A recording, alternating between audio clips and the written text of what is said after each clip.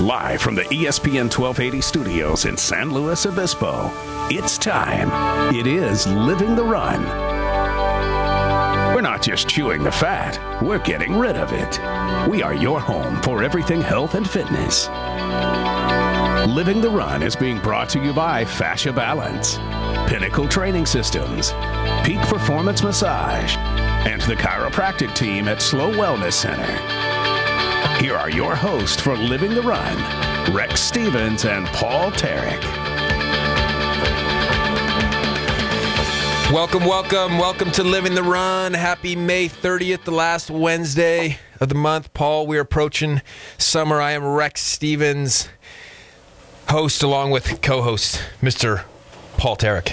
I'm glad we're finally approaching summer as the weather is cooperating. It has been great the last 2 days, and I've been out enjoying the Central Coast. Hey. Actually being active, believe it or not.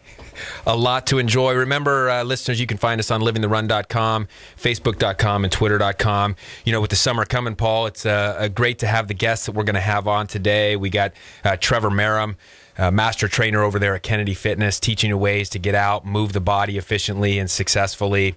And then we got a team that some of you have heard of, running the Mud Mash events. We had a Mud Mash event just a couple weeks ago, and this couple also runs the slow op climbing gym as well. So tons of activity, tons of possibilities, and this will be a fun group to talk to today and explore what we can do more with our bodies out on the Central Coast. Yeah, I've been interested in that Mud Mash. I almost got convinced to do it this year, but to be honest, mud in my shoes. Not something. Running with watery shoes, not something I'm excited about. Well, I remember, Paul, you did after you'd finished your Olympic runs and decided to give up the track and field and retire from that. You went over to Japan and did some kind of crazy events over there as well. Any time that you had to have water or mud in the shoes in any of those Japanese events? No. Well, if you lost, you ended up with water or mud in your shoes. But the whole Mud Mash stuff, it's just, the whole time, it just makes me uncomfortable thinking about it. Can we get that sound effect one more time, please? Well, I'm wondering, is it the noise that bothers you more, or is it the feel of the mud in the shoes? It's just the feel. It's the feel. The sound effect was just for to add to the image in your head. I was thinking, I heard a lot about those events, the Mud Mash events and so forth, and apparently there was a bunch of groups that did teams there and did couples things. I was wondering, Paul, do you think Shiloh would be in? Oh, she wants to do it. She wants to do it. I am the one's like, no, I don't want to get my feet muddy. Yeah, it just doesn't sound comfortable to me. I'm sorry. It's like having that thing in your sock. You wash your socks, they're all clean. You put them on, and you got a little fuzzy in there, and you can feel it all day. That drives me nuts. Well, I don't want to find a fish in my shoe. Running, there's like a frog in my. Yeah, it's terrible. That'd be more like Stand By Me. Maybe you'll find a leech. A leech someplace. See, there you go.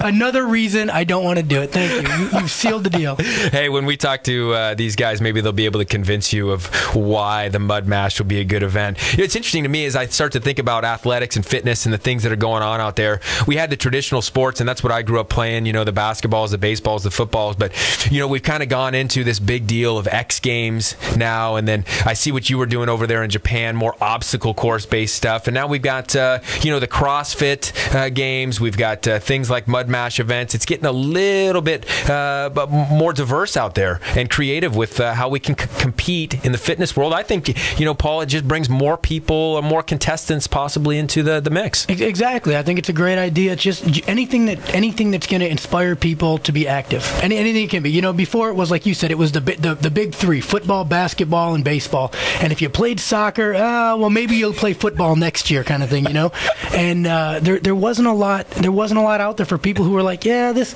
whole competitive team sport thing looks fine for other people, but it's not for me. There wasn't really anything for those people, and now there's an infinite amount of possibilities out there. So I think it's a great thing anytime we come up with new ways to get people active. Yeah, I got to brag a little bit on my youngest one. I think you start living the run type of lifestyle early in life. You've got a son, I got two, and my 3-year-old, 3 years old. That sounded like a challenge. 3 months. That sounded like a challenge when you said that. Like, you got one, I have two. Yeah. I'm just getting that out there. Not a challenge, Shiloh, but 3 years, 3 months, and he was riding a 2-wheel bike all by himself now, cruising up and down the driveway. He's going after his brother, and I thought the best part of this story was, and I didn't know this until he actually ate it the first time as a 3-year-old, not really paying attention. He did hit a curb, and he went down and kind of landed on his arm. I went up to him, I said, Leighton, how you doing? Is your arm okay? He says, Dad, I didn't hurt. I was wearing my helmet.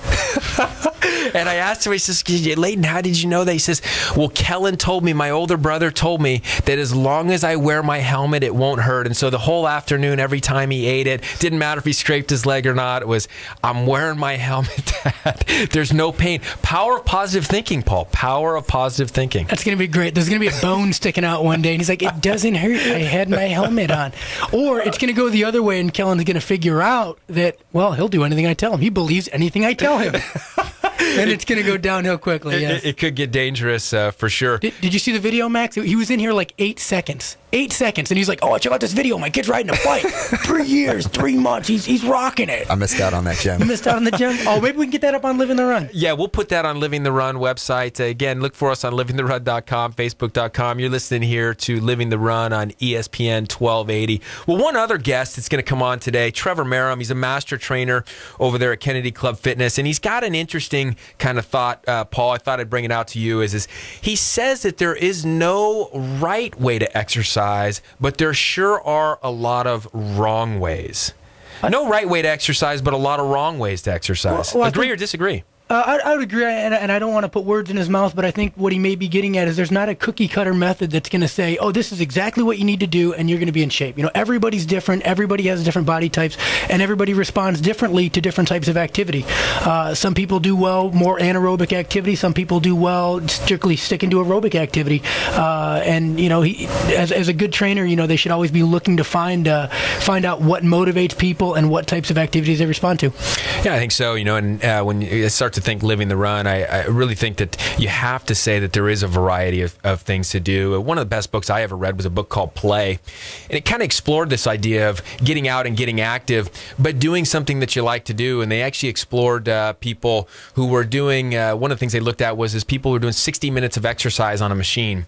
And they looked at it and said, if the person really didn't enjoy it, like they're getting up at 6 a.m., 60 minutes on a treadmill. 1, they didn't like being up at 6 a.m. 2, they didn't like being 60 minutes on a treadmill. They actually didn't see the same health benefits that you would if you had somebody that just flat out enjoyed the activity that they were doing. So there's clearly a mental state to this as well as the physical.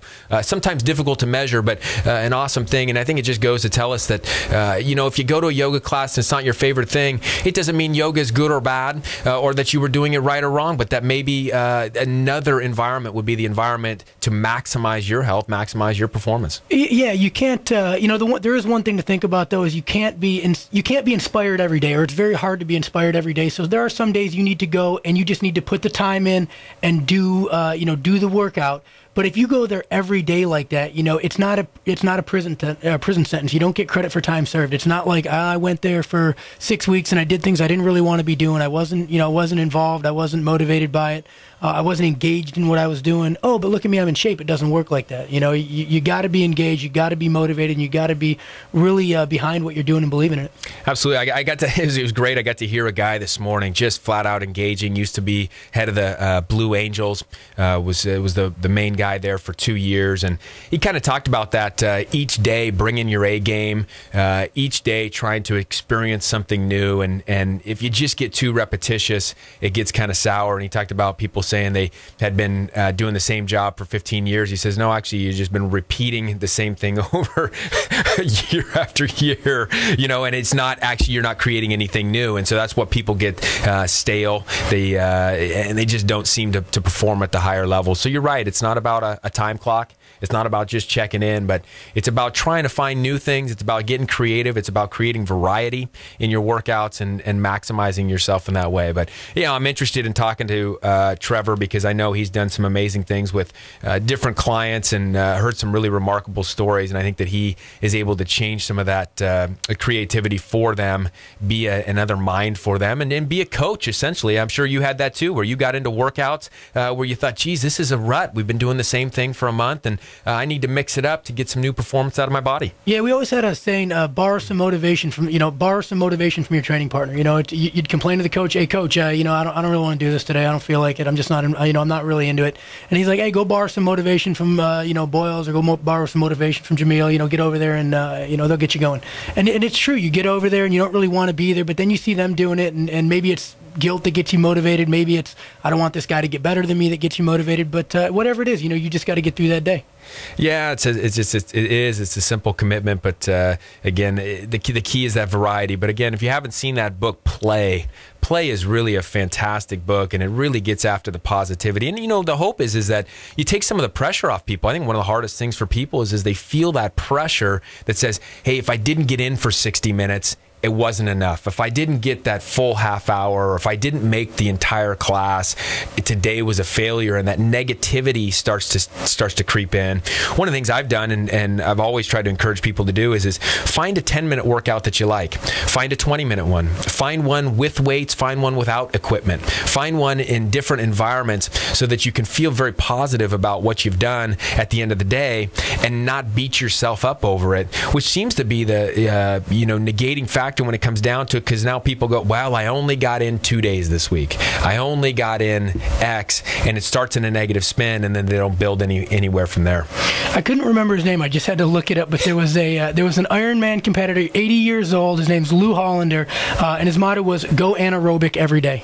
Get out there and do something. Don't just put 40 minutes in of jogging and breathing a little bit hard. But he says go anaerobic every day, to the point where you have to stop and catch your breath. And that's his motto. The guy's 80 years old, did an Ironman, and he's in incredible shape.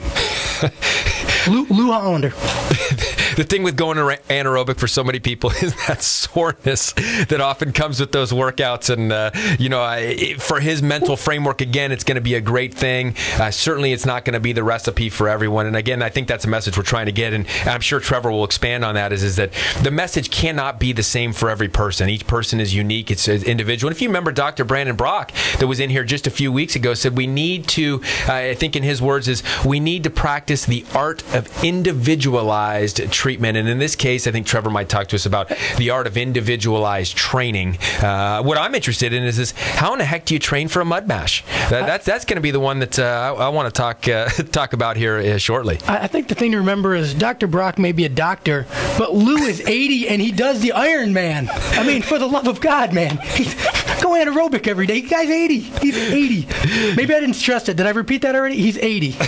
Not 76, not 78. No, 80. Iron Man, Rex. Iron Man. Iron Man. It's hard to debate with Iron Men. Those guys. What do you say? I want to do it this way. That's too bad. I'm an Iron Man. I'm 80 years old. Do it this way. Okay, that's a good idea. You've really made me see it in a different light.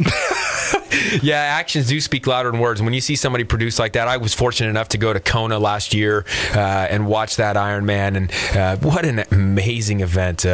People with disabilities, people of all ages, just absolutely performing at an incredible level. And when you start to think about those, we had Barb Lemoyne Singer on a couple weeks ago, and we were talking about some kind of smaller distances, but here we're talking about 2-mile swim, right? I think they're going 2 mile or 2.5 mile swim, 112 on the bike, and then a marathon to end that whole thing. And in Kona, I'm telling you, that course is nasty and it gets warm. Don't they run across a lava field at one point? It's like any race you run with a course description is like, oh, we just make a left here, and there's 7 miles of lava field. Like, oh, that sounds good. All right, oh, that'll be easy on the shins. Lava field. Again. Wait, have you ever flown into Nope. Hawaii? There, yeah, you flying in. I swear, you got to think that you've gotten on a rocket ship and ended up on the moon. It's crazy. You look and you can't find any plant life anywhere where they land you. All you see is lava rock, and you start to wonder. Did I get a really good deal on my ticket because I'm not in Hawaii? Yeah, is there a reason why Travelocity had this for as cheap as they did? But it's tremendous island, and when you start to hit the diversity of it, and Hilo and Kona, but what a fun race, fun time, and just a neat thing to see that type of endurance. But you're listening again, ESPN 1280. 1280 Living the Run. We're going to have a couple guests on here coming up next. And Yishai Hororwitz, Kristin Hororwitz, managers and directors of All Out events here on the Central Coast. Also partners in slow op climbing. Just guys that are pushing the envelope here on the levels of fitness, on the levels of getting outside and getting active. I'm excited to talk to them. We will hit them next.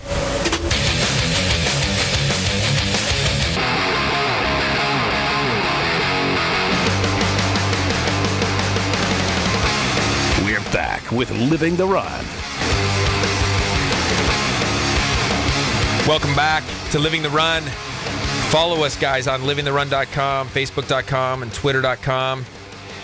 We are super excited to be joined by an awesome couple. You know, Kristin, I've talked to you a few times. You are flat out feels like you're on the run all the time. But we got Kristin Hororwitz and Yishai Hororwitz, two people. You guys own All Out Events. You can find them on alloutevents.com. Adventure racing, mud mashes, all this kind of stuff. Thanks for coming in studio. Of course, thank you for having us. Well, you know, when we look at these events, and I was talking to Paul earlier about it. Seems like the events for fitness anymore are getting more creative. They're getting more out there, which seems like a fantastic thing because we're getting more people that can participate. How did you guys get into this? And you know, give us a little history on how this came about here on the Central Coast. All right, it actually started out as an internship at Cal Poly through ESPN Radio 1280, and we did the first annual Central Coast Adventure Challenge out at Santa Margarita Lake, and it just kind of grew from there. We grew that event and added some more. We had the San Luis Mountain Run, and then we started the mud runs at Laguna Lake, and those were super fun and successful. And we also did the Morro Bay Triathlon, which, you know, kind of more I guess it's standard triathlon, but we had the kayaking in there with a twist. Okay, so you got a bunch of these events going, but you've competed in these events too. Yes. Is this correct? Yes. So you just tell me, you know, running the events versus competing in the events. How does this whole thing differ? Because I got to think that there's stress on both ends, but the stress has to be completely different. Yeah, I'd say putting them on is much harder. Yeah, I mean, putting them on is by far more difficult than, you know, showing up. You have your training down, you know, you have your weekly schedule for it, and you come to an event and you put your race gear on and you go, and when you're finished, and you go home and you rest. And putting on an event is just months and months and months of prep, and, you know, leading up to the event is, you know, very, very little sleep, and just rehearsing everything in your head, and then it goes, and then there's cleanup and emails afterwards and surveys, and it's a much different process. And that's precisely why Kristin seems like she's running around with her head cut off, right? Every time I talk to her, is the cleanup process and all that kind of stuff. In all honesty, like what he was talking about, we put on one of the more popular 12-hour adventure races. It's the 9th year, the one that he started with ESPN, and is now our own thing. The racers go for 12 hours, and they say it's harder than Ironman. You've got to run, you've got to kayak, you've got to mountain bike, and it's not just like mountain biking on trail, but it's, you know, legitimate course rides that are out here that our pros will do. And so we get up early, and we make sure that it's running, and maybe if we're lucky, we're set up by midnight so we can sleep for 2 hours before we get it going. So then the people show up at 6, we've been there for 2 hours. And then maybe my favorite is that once everyone's finished, we've got to pack the whole venue up, and the racers will forget that they've got more equipment on course, so then we just have to sit there and hope they come. So, well, you get to go home and have, you know, dinner, and they're like, come out to the bars with us. No. And so the game doesn't end for 48 hours afterwards, so it's definitely an endurance. I lose a lot of weight every time we have an event. How do you train for one of those mud runs? Like the part where you're like crawling in like 12 inches of mud, like under net or something. Well, first of all, I got to get 100 meters of crawling under the net in here. Let me just get on the mud here. First of all, I have to tell you guys that you guys are both huge wusses for talking about how, oh, you know, I just don't like my feet getting wet. Oh yeah. And I don't like into it. Smushing noise. And in all honesty, I didn't understand it until we started building the course, and we're out in Laguna Lake at our October one, and we're in the reeds and wetsuits with loppers squealing, because what it really is it's you've got to remember, like, when you were a kid and you were running around in the backyard of people's property that you weren't supposed to be there, or in the creeks like San Luis Creek, and just doing whatever. You got to channel that. Just remember that your mom's going to do your laundry when you're done, and it's fun again. And my mom's not going to do my laundry. And it's not the laundry, it's the squishing of the mud in the toes. Get over it. That's running. what I'm saying. But actually, you know, one of the things we do is we partnered with Gymnazo out of Kennedy, and they actually have training videos online. So if you're interested in training to get physically prepared, they've actually got a 9-week program along with videos and things like that. So. Well, give us a taste of that. I mean, you guys have competed probably in mountain biking, looks like running, some of the more traditional, maybe triathlon types of things. But what is the difference, the key differences that you put into your training to compete, say, at Wildflower Triathlon versus Mud Mash at Santa Margarita Lake? Yeah, big difference. You know, triathlon, you have the standard swim, bike, run. You can do the brick training, you know, where you do 2 things. You can do trick training, where you do all 3, or you can just work on one discipline at a time. And you know it's going to be one of those kind of elements in it. And it's a very, I guess, calculated training program that goes into a standard triathlon. With a mud run, it's, well, the one up at Santa Margarita Ranch was it was a 10-mile course and lots of elevation gain, and so you have basically the half marathon training that you need, but then you also need some upper body strength because we have like climbing elements. You need some swimming ability because you have some swimming elements. You just kind of need to be able to grin and bear it and get through things and crawl through things and jump off diving boards that are up pretty high, and we have a 14-foot we had a 14-foot jump that you had to get off of, so you have to kind of get the courage up. Yeah, you got to be willing to take on just about any obstacle. I would think that instead of like formulating a training plan for that, the best thing is just to have your buddy blindfold you, drive you somewhere out near Pozo, point you in the general direction of San Luis, and say, go in a straight line. Like, whatever you come to, just do that. You know, oh, it's a rock, climb it. Oh, it's a river, you got to swim across it. Oh, it's mud, wade through it. That's did you find accurate. A bike? Ride it. You know, it's like whatever it takes to get back to point A to point B. You know, it's interesting though is the mud runs have become so popular that there are stars coming up in it, and people are building obstacles in their backyards where they practice on walls, and I dug a big hole. I filled it with water. Yeah, no, they really do. Yeah. It's amazing. Like, I'm on this Facebook group where they just discuss like the merits of each kind of sock and what shoe to wear with it, and it's becoming a real thing. That was like that Ninja Warrior when it started out over in Japan, and now it's really big here. It's like people are building these things in their backyard. And I mean, it's impressive. It's adult play. That's what it is. I mean, it's like an excuse to just get out and be like, yay! Exactly. I mean, I'm telling you, you look at something and you go, I can't do that.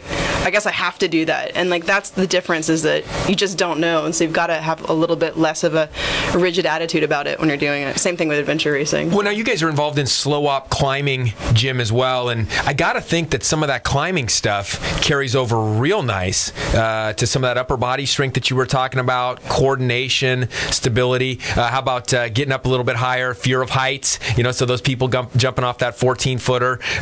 Tell us a little bit about your involvement in slow-op climbing and how that might play into becoming a better mud runner. Mud runner. Yeah, so slow-op climbing started about 9 years ago. It started in Alamo Storage Unit out here on Tank Farm Road, and just a bunch of us got together and decided to pitch in some money and build a little cooperative climbing gym. That's how it got the name Slow Op, because it was a co-op. And then it grew and grew and grew, and when Kristin came on board, it grew even faster and bigger. And I can't believe that. I mean, with her lack of energy, I mean, she has no energy. She's got none. I mean, how could she have gotten something fired up like that? She's on tranquilizers all the time. Just kidding.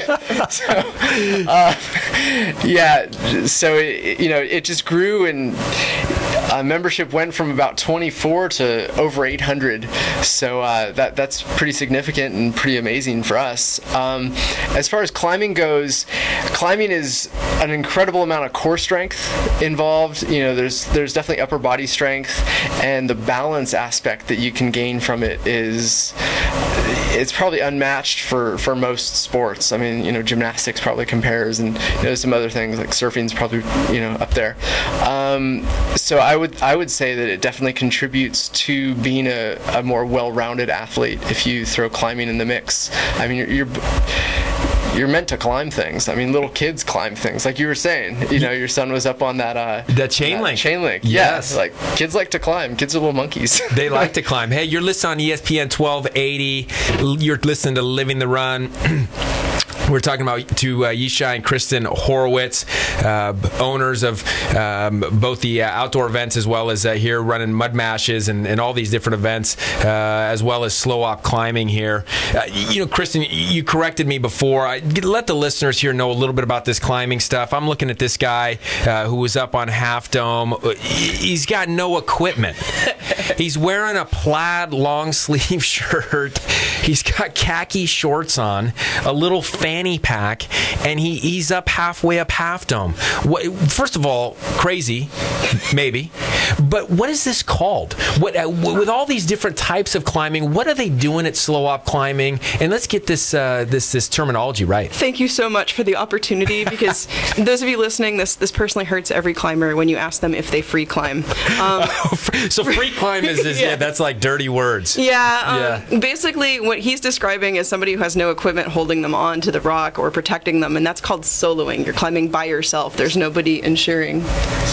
Oh, free soloing. I apologize. Free soloing. I call it soloing, but yeah. But what free climbing really is you're climbing without assistance. There's also aid climbing. So when people climb El Cap or Half Dome, and you hear about that, and they spend weeks on it, those people are sitting on the actual equipment and using it to pull them up. So that's why it's not free climbing. It's aid climbing. So when you go, hey, you're free climbing. No, you're not. You're free soloing. So now you will sound smarter and better when you see people up at Bishop's Peak. How about bouldering? Bouldering is the same. People same afraid thing of heights. I'm gonna stay down here. Big guys. Bouldering is very much like free soloing, only it's much shorter distances. That if you fall, you're generally pretty safe. They can get pretty high depending on how good you are and how hard you want to take it. There's a big boulder on the way to Morro Bay. I mean, it's got to be a drop. I see a guy like that. You said free soloing, right? Half Dome, no equipment, and it just makes me excited for government-run healthcare when there's no accountability. I love that. It doesn't matter if he gets hurt. We're all paying for it. Totally fine. Sorry, I had to interject that. Paul always loves to bring these things back to politics, and we've got to bring it back around to what we're talking about. And I think really what we're talking about is Paul Terek, former Olympic decathlete, doesn't like squishy shoes. Doing 10 different events, is a perfect specimen, perfect experience, and perfect competitor for one of your events. But he doesn't like squishy shoes, and we encourage people who like squishy shoes. We encourage squishy shoes. Even our triathlon, are encouraged. In our triathlon, you have to run through a creek, Put a bridge over it. Yeah, but some people do. Put a bridge over it. You've got to have a little bit more risk. I'll run out of my way for the bridge. Yeah. Most people run the 5K, run 5.1 just to get over that bridge and come back. Guys, as we close here, give us again, promote yourselves, promote the events, promote the next event that's happening. Tell the listeners how they can find you guys again online, and both for the climbing, but as well as these events, so we can get some of these folks registered and start their training maybe tomorrow for the next event. That'd be great. Actually, we have an event this weekend. It's the Ancient Peaks Classic up at Santa Margarita Ranch. It's a mountain bike race. It's a cross-country dual slalom and downhill race. You can find out more information at ancientpeaksclassic.com, or you can visit our main website, which is alloutevents.com, and that links to all of our different events. And then we also run slow-op climbing. It's slo-opclimbing.org, and you can find us down at 289 Prado Road, and we have open hours from 6 p.m. to 11 p.m. Monday through Thursday, and you can come check us out, and if you become a member, it's 24/7 access. Awesome. I'm sorry, I got to ask. You said open climbing. What do they got to bring? And how much is it going to cost them? Okay, open climbing is $10. You don't have to bring anything. Preferably you wear clothes. But again, those are optional. We want to make sure our listeners know that is optional. That is optional. Underwear is definitely encouraged. But not mandatory. Again, repeat, not mandatory. For you, it's not. And then we actually provide climbing shoes if you don't have any, and there's random chalk around. So awesome. You don't need any equipment. This is the problem when we try to get to break and we don't get to break on time. It ends up in naked climbing. slowupclimbing.org and alloutevents.com. Yishai, Kristin, Hororwitz, thanks so much for coming in studio. Thanks for having us. Okay, we're going to come up next. Trevor Marum, master trainer, as well as your chance to win a $20 gift card to our favorite Mediterranean food on the Central Coast, Jaffa Cafe.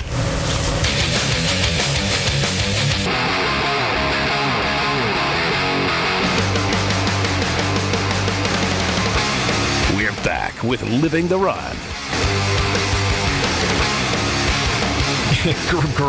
Great interview with Yishai and Kristin Hororwitz. If you guys missed that, you're just tuning into the show on Living the Run here on ESPN 1280.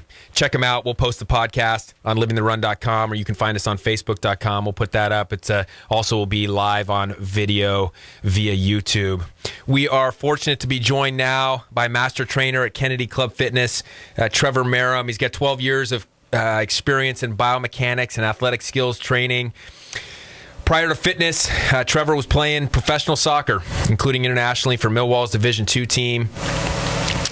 Trained in craniosacral therapy from the Upledger Institute, doing all kinds of stuff. Master trainer in Dallas. He was one of the top trainers there in L.A., picked by Sports Club of L.A. Trevor Marum, thanks for joining us. Hey, thank you for having me. Well, the first question I got to say is, and probably the most important, and the most important thing to you is that BMX bike you got, Weston. your Absolutely the most important question. That BMX bike is fantastic. And, the big question there was that for you more? or was that for your son? Absolutely. That was not for me. I will not ride it at all. I've actually already ridden it on the downtown Santa Rosa skate park. Many occasions I saw you. You looked like you were itching at the bit to get yourself doing a few tricks. Yeah, but Daddy, I don't want a bike. Yes, you do. Yeah. It's actually awesome to see him ride. He was really excited. He actually pulled me aside in the middle of building his Lego castle or something, and said, "You know what, Dad? I love my bike." That was just totally out of the blue. He really just, for sure, loves it. So I'm really looking forward to getting him more time at the skate park. That's when he was like, "Oh, you like it? Let me take you out front and show you some more stuff. Check this out. Look what I can do." Wait, that kind of segues me into the extreme fitness trends, extreme sports like biking or BMX. There's no right way to exercise, but there are lots of wrong ways, right? There's no specific way that we should exercise. Like people want a specific pill they can take, right? To make them buff. I take the magic pill. Yeah, everybody wants that. You can get everybody it at wants that, in your local health food store. Extreme fitness training or functional fitness training, or you know what? I'm only doing plyometrics. I heard that gets huge, right? And no. And the infomercials abound on this stuff. I mean, for those that are watching the TV or listening to radio on the weekend, it seems like there's a new infomercial every week about how to get those abdomens stronger, the core strength. Just use this tool. So talk to us about that, because I want the listeners to hear that again. That statement that says there is no necessarily right way to exercise, but there sure are a lot of wrong ways to exercise. What are you meaning by wrong ways to exercise here? Well, I've used a lot of examples. I've done this lecture before using the exact same title, demonstrating, because that really, really gives a good example of bad position, or it could be a detrimental position. Have you ever seen? Well, bench press is a really popular exercise to do in the weight room. The staple of my workout. Bench press. And look, the staple of functionality, right? I mean, everybody needs to be able to bench press 300 pounds. And you need to be able to curl, and you need to be able to do 1,000 sit-ups a day. Okay, but people are still doing old school. You got to hit the bar to the chest, otherwise it doesn't count. Absolutely wrong. I have really long limbs and a tiny chest, so that means I got to go 4 times as far, and the leverage is way more. What you're missing is you got to bounce it off your sternum with reckless abandon. That's what you got to do. How in the world else are you going to get up 300 pounds? Come on. What sounds to me like you're saying, we talked about this just a little earlier with Paul, is that it sounds to me that your training philosophy is getting around individualizing the treatment to the body type that presents in front of you. Is that what you're saying? No doubt. Absolutely. Very well stated. Now, there's a lot of rhetoric, if you will, that I use a lot, commonly with a lot of my clientele. One is keep on doing what you've always done. If you want to keep on getting what you've always got. So many people love to go in and work really hard, or if they push through, they're just going to finally overcome those plateaus of those goals that are not quite reaching yet. Absolutely untrue. What doesn't kill you makes you stronger? Untrue, as far as I know, especially the way I kind of pull people's routine as strengths and weaknesses out and while I work on people. So that's a huge part of what I'm really tackling with the people of my clientele. Isn't necessarily just their mentality, but a huge part of my fitness and my biomechanics is focused on their weaknesses. Now, it gets extraordinarily complex really quick. You know that very well. So there's a whole lot of intense systems of muscle testing, range of motion testing. It gets extraordinarily complex very quickly. So I don't want to bore you with all the science behind that, but it won't be boring to us at all. I mean, some of this stuff is actually really great. Without getting into too much detail, talk about the most common things you're seeing biomechanically in folks, whether it be weaknesses or their strengths, such that these are the things, the kinks that you're trying to work out from where maybe they had gotten into those wrong ways of exercise, as you're noting, and you have to kind of pull them back out of that to help them gain that stability. What are those, just, take it to top common weaknesses of a male versus female, or just the average person that's come into you? What does it seem like you repeatedly see over and over and over that you're helping people correct in the training sessions? That's a very fantastic question, because I don't think there are any common weaknesses. Like male, female, if you break out any kind of stereotypes, young, old, big muscles, or a super athlete, or everybody's going to be different. Even if it's a shoulder issue on the same thing and you're on the same side and you have the same identical build and capability for an athlete, you're going to have a whole lot, even if it's a rotator cuff, right? You'll have a whole lot. Every individual will compensate and figure out how to heal themselves and get the same actions done, per se, in different manners. Absolutely. Okay, so I break those down really intensely, pertaining to gross movement patterns as well as fine movement patterns within the shoulder complex, within right below it in the thoracic spine, more in the lumbar, thoracic, femoral movements. Okay, so it's heel striking. I mean, it's going to get really extensive. And we break out the movements, seeing people move in different types of forms and fashions, pulls, pushes, squats. I could keep on going and going and going. So gait, stride, okay. I do a lot of different types of therapies as well, so it's not necessarily just athletes. It's not necessarily just pre- and postnatal.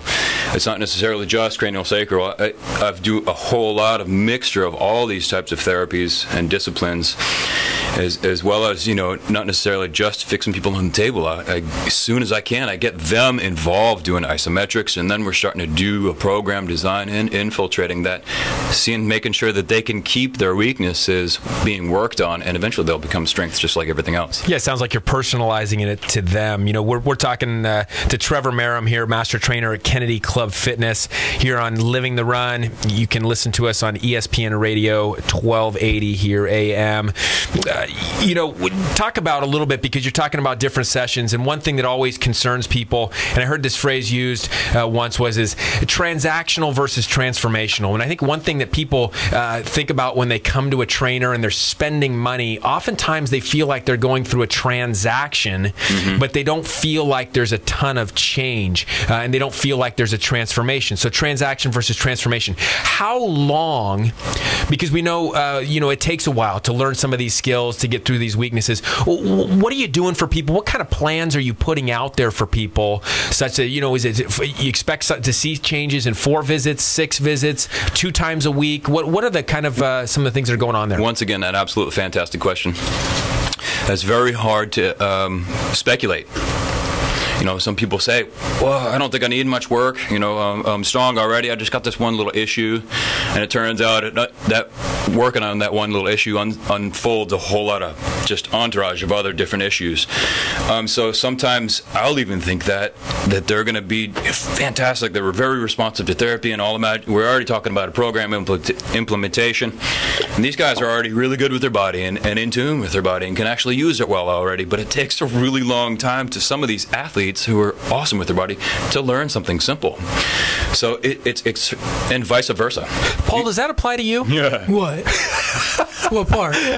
All of this applies to me. I'm thinking of, man, I used to be good at stuff. Well, what I was thinking is, what happens if a guy like Paul Terek, who comes in with no weaknesses, shows up and presents in front of Now you're just lying. Now you're just telling lies right on the radio. High-end sports, or athletes, I should say, usually are just at the best at hiding their compensations or overcoming their compensations, still figuring out how to compensate. I was a year out of college. Point right there. I was a year to 2 years out of college before I finally learned how to run correctly. and it's not a joke. You learn how to use other muscles. Absolutely. That shouldn't be. You shouldn't run with your hamstring or with your quads and your hamstrings like most people do. But that's what I was doing. I didn't really know it came from the core. I didn't really understand how to use those muscles. Yeah, a large part of my practice is based in muscle activation. Greg Robskoff does MAT, and absolutely brilliant man. And I follow a large portion of my practice based behind that therapy and that idea. And a large part of that is quite different than a lot of the therapies or disciplines that will come with general body work. A lot of body work, you want to be able to manipulate and loosen up a lot of the tissue. So I do at times, or often, use both. I'll be able to get what joint loosened up, be able to gain the weakness as well. Gain the strength from where it was once weak.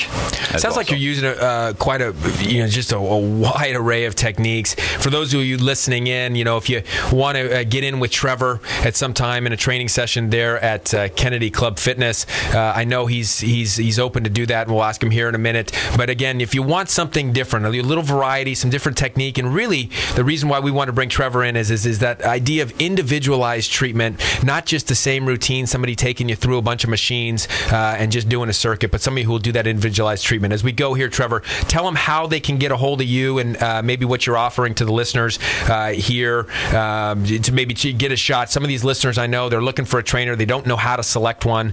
Tell us how they find you and go from there. Well, what you can do is call Kennedy Club directly.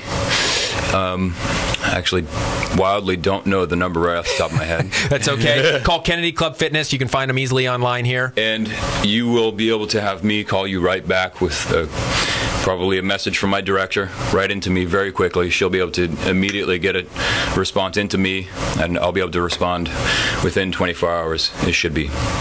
That is actually the most direct and easiest way to be able to get hold of me. Fantastic. If you're looking for a trainer, check out Trevor Marum, Kennedy Club Fitness. When we return, we will go tips and takeaways. Paul Terek, great show today. We'll be back for wrap-up in moments.